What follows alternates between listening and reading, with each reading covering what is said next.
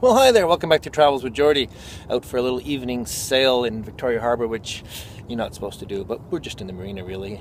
Anyway, don't forget, with every episode, I give away a Travels with Geordie t-shirt. If you'd like one, just leave me a comment down below, and I'll pick through randomly from the first 24 hours worth of messages and send you off a shirt. Cheers. Good night.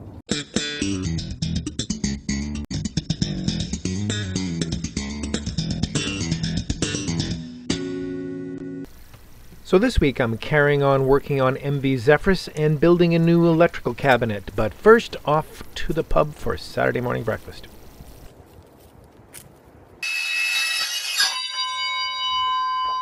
This is the beginning of the new panel, the electrical panel, which is going to go underneath the helm, and it's going to carry the 110 breaker panel plane. So it's going to carry it's going to hold the 110 breaker panel from Blue Sea and the 12 volt breaker panel from Blue Sea, both brand new. And it's going to carry some gauges and the master set of switches that I call system switches, rather than, they're not the switches you need to operate the boat, which are up right on top on the helm. There are other things like the macerator pump and the water pump, things that you want handy, but they're not necessarily for driving the boat. Anyway, so it's going to be made out of 2 pieces of mahogany that are going to open like a bifold door. So the 2 panels will be on it. You'll see what I mean. Anyway, just cutting through this 12-inch piece of sapele mahogany. This stuff is insanely expensive. I just cut off $50 worth of wood here. Okay, that's cool. Look at the helm. Basically, the wheel goes here. These are the Morse, well, not Morse controls, but the transmission and engine controls. These will be the gauges and the tack for running the engine, switches for running the engine, lights, etc. And all of this area will be for panels, including the 110 panel that I've got tucked in there, temporarily giving me 1 circuit so that I can operate things, and the 12 volt circuit and some gauges and some switches. So I'm going to make this hole a little bit bigger. It's going to be roughly 16 inches wide by 20 inches tall. And it'll have a frame on it, and as I said, it'll open like a bifold. This side will open this way, and this side will be hinged. I can't twist my wrist around that way. Anyway, you'll see as I put it together. Anyway, so I'm going to rip this nice piece of mahogany into some strips first to make the frame, and then cut it in half for the 2 panels. Yeah. So I'm going to set the fence for 8, nominal 8, and then we'll take another pass to clean up the edge. There is some damage on, not there, there's some damage, yeah, there's a little bit of damage right here, so I know I'm going to be cleaning up the edge a little bit. I had this wood dressed only 2 sides because I knew I'd be ripping it up into pieces to do various things with, so there's no sense paying them to dress these edges. Okay!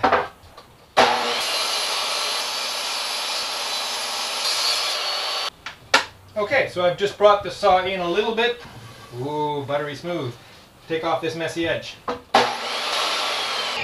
When taking off a little bit of wood like that, things can go flying. A little bit of sanding, and that will be 1 perfect piece of wood. Okay, so let's turn the remaining wood into some 1-inch strips, roughly 1-inch strips for the framing. Really windy here today, and the boat is rocking quite a bit, which is a bit disconcerting when you're running the table saw. It's like whoosh. Okay, can't see a damn thing through these. There we go. Wait a sec, I should probably just confess I can't see a damn thing anyway. Let's make these as big as they could be. There's no sense wasting wood. Let's make them 1.25 inches. This piece already has a clean edge, of course.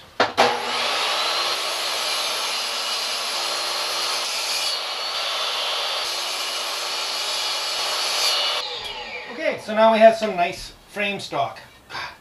This is such lovely wood. Okay, a nice big sliding compound would be lovely. Not really a boat thing though. Catch it with my foot. Of course, to do these precious crosscuts, I put in the million tooth blade, nice and new. Excellent. Ooh, love it. Love it. Okay, a little sanding and they'll be perfect. Alright, so I have 2 doors. Now I have to decide how I'm going to make the frame. I'm going to think about this for 2 minutes, have a sip of beer, and be right back. This is the outside of the whole thing.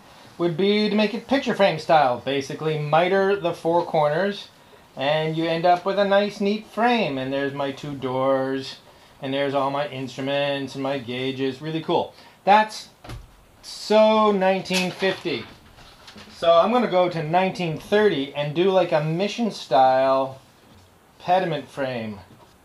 And there's the two panels, and there's my instruments. So these are the 1-inch stock that I've already shown you. They'll go on the flat. These two pieces, top and bottom, are actually going to stick out so that they'll be thicker. So they will meet like, I have to find my other piece of wood, not knock over the camera while I'm at it. So they will meet like that. So I'll get a little bit of a pediment detail with a little bit of easing, and then the two panels inside. I think that's a much slicker looking detail. Oh yes, and by the way, you don't have to cut miters. Okay, the actual opening I'm going to have to cut. What I'm going to do is, when I put the frame on here, I'm going to put it 1/4 of an inch below the existing plywood so that the plywood acts like a doorstop. As I bring the door in like this, it'll land against that and I don't have to create a doorstop. What I'll do is, this is mahogany plywood, I'll sand that paint off so it'll, when I open it, it'll appear to be all mahogany. Even if I just stain it dark, it'll look fine. This is going to need to be sanded and cleaned up and repainted anyway. What you can tell now is my opening isn't large enough. So what I want to do now is mark the opening to cut it out. So this piece here, I'm going to put 1/4 of an inch up and 1/4 of an inch over. Okay, again, this is not rocket science. I'm just trying to get something reasonably cool. I don't know, maybe 3/8, maybe a 1/4. We'll call it 1/4. So these are going to be my two control corners, and I'm going to get lower and wider. Is it square with this? Can we use this as my straight edge? I really should use a big square. You know what? I'm going to get all deluxe and go get my framing square. Because there's quick and dirty, and then there's hack. Alright, I don't build too many houses anymore, but I still have a framing square. So you might say, okay, well, is that square? Well, square to what? When you're working on a boat, anything that looks okay is okay with me. 16, right there. 20 inches.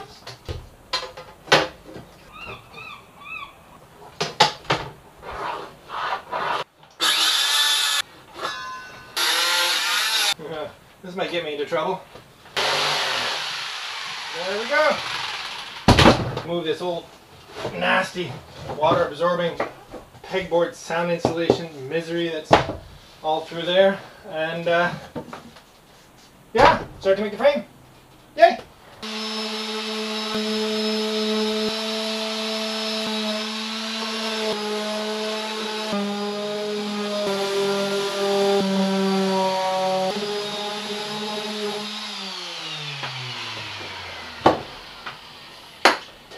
Okay, so that's just a preliminary little tidy up. Obviously, as I start to make the frame, we'll see how tidy that goes.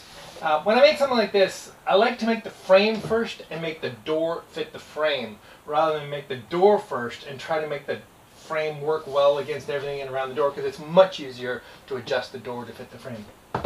Let's go. Awfully grateful that cordless circular saws have gotten so amazing. The only thing that I used to have, two circular saws, one with a really fine tooth blade in it and one with a more aggressive blade in it, and I could just pick up the one I needed. Unfortunately, I can only afford one of these, so I'm constantly swapping blades. Obviously, when you're going to swap blades, pull the battery out first so there's no chance you cut your finger off. Anyway, this is pretty straightforward. We won't make you watch. Okay, easy peasy. Now, the work I'm about to do with the saw is work that I would have done on a chop saw years past, a compound miter or some other super elegant chop saw. This isn't going to go until I put a battery back in it. Somehow, I don't know what it is, maybe it's a guy thing. I always have to rev something when I'm sort of done with it. Okay, I'm just going to cut these to 20 inches, not very exotic piece of work. And of course I would have put that in a chop saw. That's fine when you set up in a shop and you're used to having lots of room. But since I started working in the Airstream and on the boat, and I had much less room all the time, I got used to bringing the saw to the wood rather than the other way around. And I'm now addicted to working that way because I have no reason to believe that even for the quality of the work I'm trying to get done, which is, you know, okay, not exceptional, that I need to use a chop saw for most of it. And the trick to bringing the saw to the wood is to use a square. So I hold that as a guide. You've seen me do it before. I make one mark on the cut line, and then I hold the saw against the fence to make the actual cut. Now that doesn't make a nice square buttery cut. Ooh, it's one piece of wood. No, it's two. I don't know what does. Okay, so these are my two side pieces. They're the same height as the door because after all I'm going to do my head thing across the top. So now I just got to figure out how big to make the little head thing across the top. More thinking.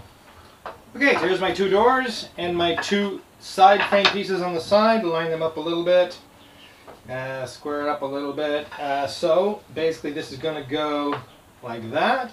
And this is going to go like that. Ooh, I like it. So now it's just a bunch of sanding from my top, my bottom, and my bifold door that's going to open up. I'm really pleased with this sanding. How I love sanding. Let's get on with it. The final tidy up sanding, basically just the corners here by hand. Drilling a whole schwack of holes in here. When I attach this stuff, I'm going to just pin it on with my pin nailer, and then afterwards I'll put some screws in from behind. But I want to be able to line it all up with the pin nailer, and that'll make it a lot easier to really tell how it's going to be square.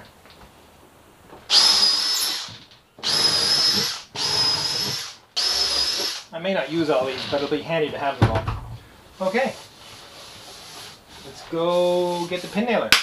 So these are 1¼ inch pins in here, 23 gauge pins, just a bit of scrap. I just want to see how well that sits in there. Yeah, just about disappears, and there's enough air pressure to hold that on there. So that's barely going to hold it, but it'll tack it enough that it'll all be aligned before I put the screws in the back. All right, let's get to it. Oh, yeah. Okay, need to pick one side to be the master side, and I'm going to make that the left. And again, because these are just tacked, very, very lightly tacked, I don't have to worry too much if I don't get it right the first time.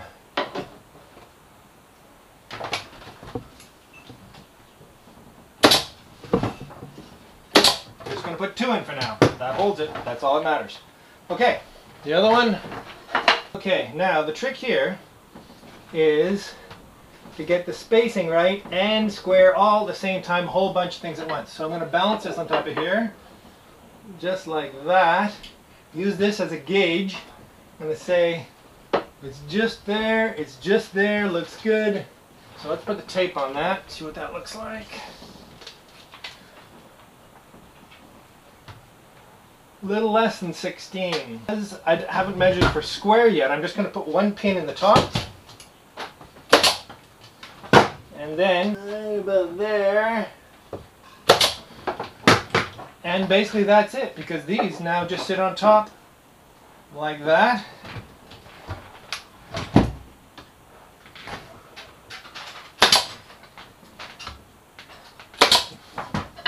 And one on the bottom.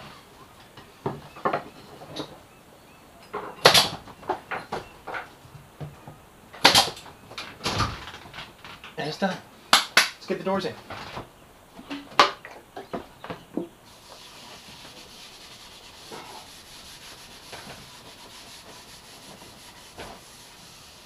Beautiful. Here.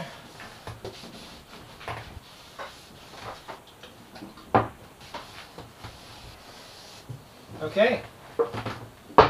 That's going to look like $1,000,000. Should we have a quick look at what it looks like with the doors? Very gently. 1,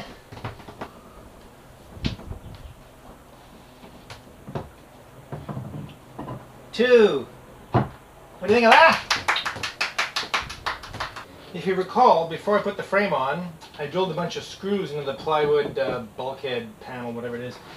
Not screws, holes, so that I could later put screws in from the back side into the mahogany, because remember the mahogany is only pinned on right now. That's not enough to hold it permanently. I didn't want to have to drill and screw from the front, because then I'd have to plug it. Plugs are beautiful, but this is a lot simpler. It does mean, though, I have to reach in behind and screw towards me using a little stubby screwdriver, and that's always fun.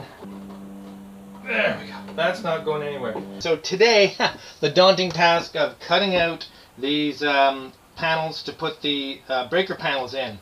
There'll be one on each of these panels, and then some more room up top for instrumentation and stuff that goes in the new hole, the outlet frame, whatever you want to call that I made. Of course, there's always a little daunting cutting holes for panels like this, especially the Blue Sea panels. It's very thin down one edge, and you got to make sure you leave enough clearance for the screws to hold. So anyway, that really isn't much of a problem, but I'm just, you know, measuring twice, cutting once, etc. Okay, so I've measured twice, time to cut once. Start with a hole to get the jigsaw started. I'm going to start relatively far in because this is a bit of an aggressive drill. Can't seem to find my brad points right now. Actually did a pretty neat job, considering. Okay, let's get the jigsaw going.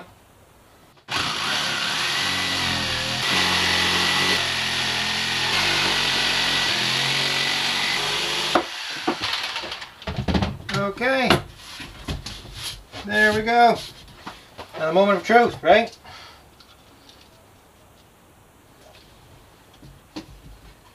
Does it fit? It fits. Beauty. Okay, now just to trace that onto the other board and cut that one. Happily, both the AC panel and the DC panel are the exact same clearances.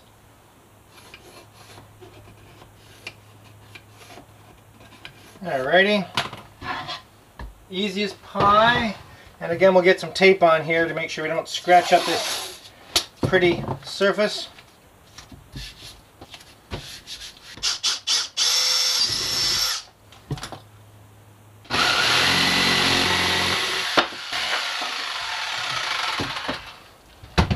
Alright.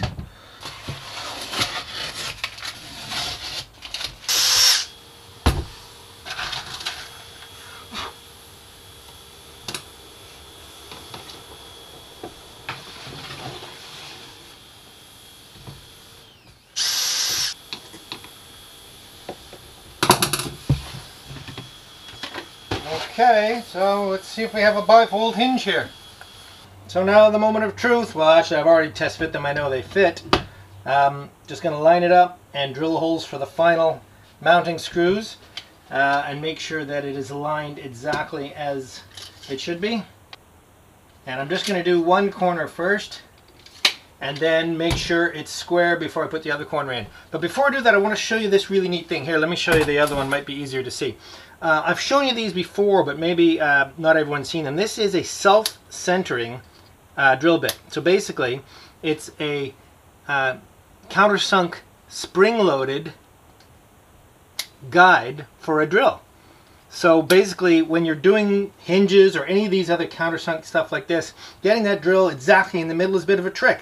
I've gotten not too bad at it over the years, but still, with one of these toys, it is absolutely foolproof. So basically, just center it in the countersink and give it a little push. And that hole is dead center. That's close enough for me.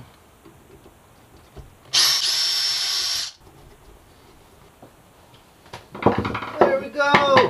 Looking pretty snazzy. Get some of this dust off of here. I would say that is looking awesome. Love it. Now to do some wiring, connect it all up. So with the wheel reinstalled, I can show you why I had to make it a bifold. See, if it was a regular cabinet door, it wouldn't open because of the wheel. But making a bifold means it can swing out and around. Pretty slick, huh?